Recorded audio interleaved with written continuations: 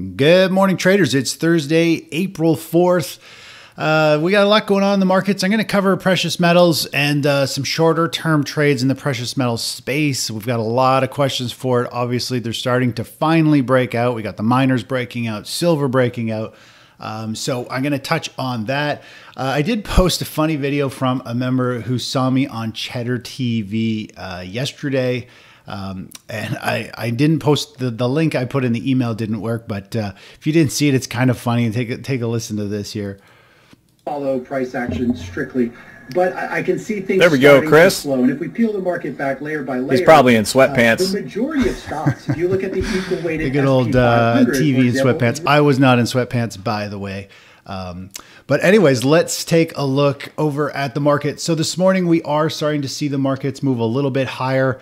S&P 500 is up about 1/3%. NASDAQ up almost 0.5%. When we look at the S&P 500 daily chart, obviously we've just been bouncing up this 20-day moving average and having these pauses and moves to the upside. We came back down to the 20-day. If we look at the 30-minute chart here, it's pretty clear that, I'll just flip to the SPY ETF. It's pretty clear that we're really just bouncing up this. We got oversold a couple days ago. We did have panic selling in the early morning. By the time the 30-minute bar closed, the panic selling had fizzled off. That was the initial drop here. But we had panic selling. We had the market oversold. It was at the 20-day moving average, very similar to what we had over here. We've had it multiple times going back. We've had all these oversold levels and bounces. It's funny because just the day before we are hitting new all-time highs on the market. And then the very next day we have a little one-day pullback and everybody jumps ship and panics. And we've had that over and over again. We hit new highs, we have a pullback. We've had that all kinds of times where we hit new highs, have a pullback, and people just completely panic. They're just super sensitive, expecting these markets to collapse at any point, which we are too, but we're not going to panic over a one-day pullback, especially when we're at all-time highs. It's got to have some type of pause or pullback. Overall, the market's just starting. We had the 8:30 economic data come out. Whatever that is, doesn't really matter. Either way, it's created a little bit of a blip, and we're starting to see the market push a little bit higher in pre-market right now. If we take a look at the NASDAQ real quick, NASDAQ is starting to push higher. I really do like these bars. The NASDAQ's a little more noisy. Let's just go to the SPY. And I really like it when we see the market gap down, we see panic selling, we see a test of the pink day or pink moving average, which is the 20-day moving average. And then we start to see the market start to push higher. I like a gap down and then a rally from that. We've seen big gaps to the downside towards the 20-day, and then we tend to see it want to move higher from there. So we're primed and ready for new all-time highs on the markets potentially in the next bar or two, next day or two. Very easily, which will catch a lot of people off guard because they're betting against the market, which we can actually see with our sentiment chart of what people are thinking, feeling, and doing with their money. We had a big wave here of a lot of panic for about 2 weeks of people betting on the markets falling. Then we had a couple day pop, and now everybody's feeling like the market is about to sell off again, pull back and drop. They're betting on falling prices. We had something kind of similar to this over here. We had a bunch of deep red bars and orange bars telling us people were expecting the market to fall. We had a quick little pop, and then it consolidated, and we saw a bunch more fear. People really thinking, okay, this time it's going to go down. So the fact that we had this kind of double header, I feel like we kind of got another double header, a lot of fear in the market. And when you get a lot of fear and then it works itself out, we can see these very strong rallies come out of these moves. So I'm really hoping we're going to see like one final big push up in the stock market going into May. Seasonality wise, let me just see if I have the seasonality chart pulling up here. No, seasonality wise, April is a very strong month for stocks. So is May. The end of May is when you want to go away, is the saying anyway. And as we can see here, the fear in the markets, when we look at it, every time we get some orange bars, just even a little bit of fear within an uptrend, the market pulls back, people panic. We tend to see the market want to push higher each time. And so we'll see how that unfolds. The NASDAQ is fairly similar. It's got a lot more orange bars. It's a lot more chop. It's losing a little bit of its mojo, a little bit of its momentum. But it is trading sideways and holding its ground, and it could very easily have another strong pop. And I do believe if we have another push up in the markets, it's most likely going to be like a final push higher in AI, in big techs that are going to drive the NASDAQ as well. Now, let's take a quick look at NVIDIA.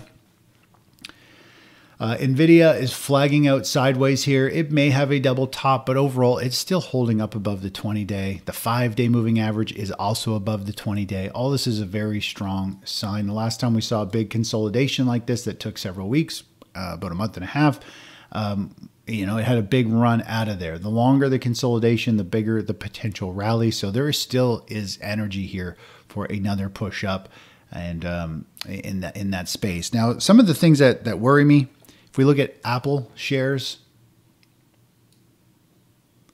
and zoom out a bit, it's a pretty scary looking chart just because we're at this like really critical neckline or whatever we want to call it, a double top, the support level. Maybe the market has a rally up going into or puts in it more of a bear flag over the next month or two with the stock market. And that could form a shoulder, a head, and a shoulder. This would become a neckline. And then eventually, if it breaks that neckline, it would be a very big drop in Apple. And if Apple breaks this level here, it's going to have a precipitous fall, and it's going to hurt the markets big time. If we take a look at Tesla, I don't really want to get into all the individual stocks, but Tesla's in a downtrend. Let's just zoom out on it on the big picture here. It really is, it's kind of already had this precipitous kind of breakdown kind of from this kind of neckline or these levels here. And now it's kind of bounced up. And this was, I think, more so a bear market rally in Tesla. Now it's working itself down. I think it's got potential to continue to potentially sell off a little bit more to these lows. If it breaks these lows, it could have a precipitous fall back down to 100, which again is going to really hurt the stock market. These are some heavyweight players in the indexes. So that's going to cause a little bit of damage if that happens. But again, the markets are primed and ready for another bounce. So we could see all of these things bounce off these short-term support levels, NVIDIA break to some new highs, and carry the torch a little bit higher going into the sell in May, go away type of mindset. And I know a ton of people keep asking, like, we're not going to go down. It's election year. The election cycle's in play. I mean, it really doesn't matter. There's no point in trying to guess and expect what it's going to do. We just follow price, and maybe the markets keep ripping higher going into election. But we're never going to know until it's done. And then hindsight's 2020. You can either say I knew it or it didn't happen this time. So don't get caught up in just thinking about all these people talking about election years and all that stuff. All right, let's take a look over at bonds real quick here. Bonds are down a little bit. Let's zoom in. Continuing to flag down. They're just kind of out of favor. Bonds have been moving down, and also we've seen actually some of the defensive plays move down. Utilities are holding up actually in a nice little tight pattern. The ones I want to look at is XLP, which we are long. It actually moved down pretty sharp yesterday, 1%, which is a big move for it. But as we can see, this ETF usually pushes to some multi-week highs and then has a sharp pullback to the 50-day. New highs, back to the 50-day. New highs, back to the 50-day. We've had that. New highs, back to the 50-day. So hopefully we're going to find some traction here and start to see this bounce and come to life. But money's moving out of consumer staples. Even healthcare, which is another defensive place, had a fairly sharp pullback as well. It's down to the 50-day. It's the first time this one's hit the 50-day. The way that I typically see it is when something's had a big run and it's had a very first touch of a moving average, like a quick drop to it, not a fade, not like a trend sideways and the moving average comes up to it, but if it has a very sharp drop to one of these key moving averages for the first time, it can generally find some type of quick bounce off that level. So maybe we bounce up to the 20-day or something, but we are seeing money move a little bit out of these defensive plays. That money seems to be going into different defensive plays, which is more so the precious metal space. If we take a look at gold, gold is kind of rocketing higher. If we take a look at our Fibonacci extensions, there's a couple different levels we can pull here. If we look at these levels, it's hit the 618. I think it's going up to that 2350, 2360 area. We could also go off where this rally started. If I've got that tool selected, more or less it's up to the 100% measured move based on this shorter, cleaner pattern. So gold has had this move. We've expected this for a while. It's a very, very strong pattern in gold. It's keeps pushing up to these upper levels. It was flagging out underneath here, and now it's popped and broken, and it's got potential to run a little bit higher. Whoops, going forward here. And of course, now we're starting to finally see the leverage plays around this unfold. So for example, if we take a look at silver, silver is starting to break out of this super noisy, ugly chart pattern. If we go to the weekly chart, we can kind of clean it up a little bit, although silver is just a noisy, noisy chart.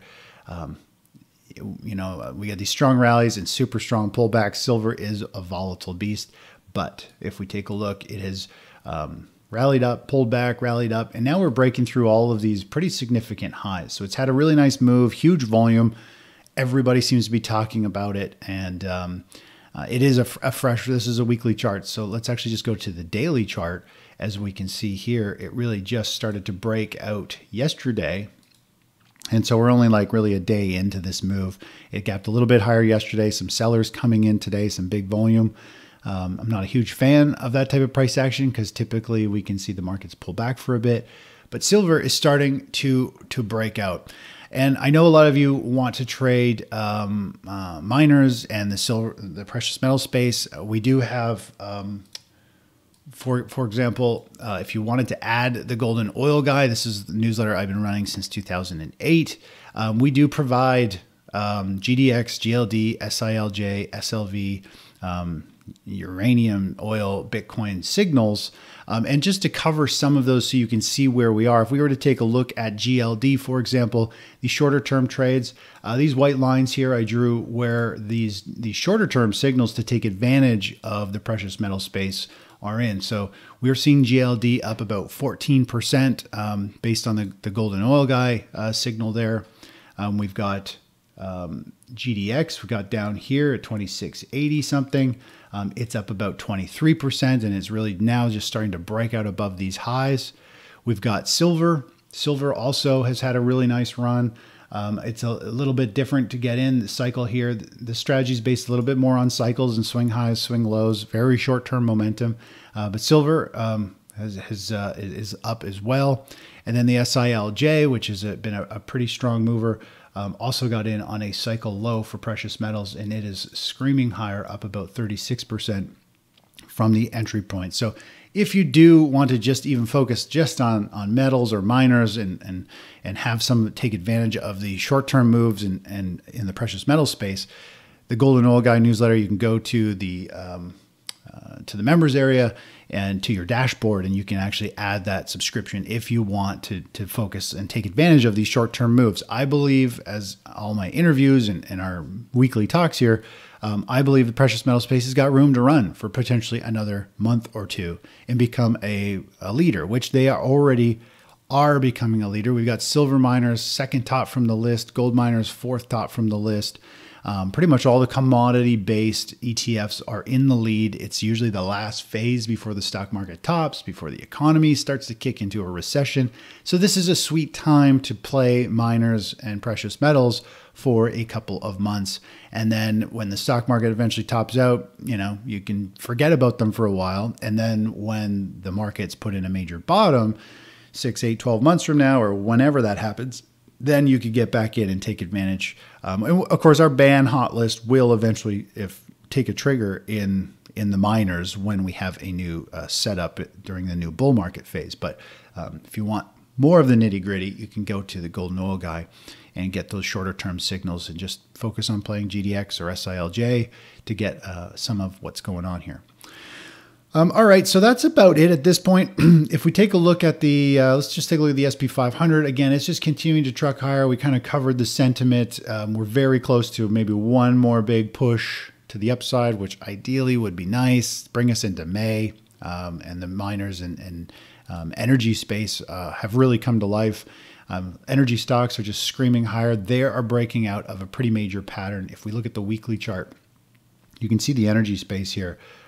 It's got this kind of rising pattern. This is an explosive pattern. There's potential here for the energy stocks to really scream higher. They've had a big run, but they could still continue to scream higher. And as we know from our our cycle analysis based on what sectors do well, energy and precious metals come to life and lead the way just before the stock market tops out. And of course, we've got OIH, which are the oil holders, XOP, which are kind of like the natural gas and oil mining stocks.